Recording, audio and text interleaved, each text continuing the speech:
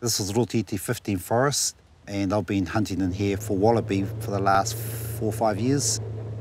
Here in the forestry, they'll feed out in the cutovers because of the grass, because they go for grass. When there's no grass, and they start attacking buds and little shrubs and that. When there's none of that, they start attacking the pines.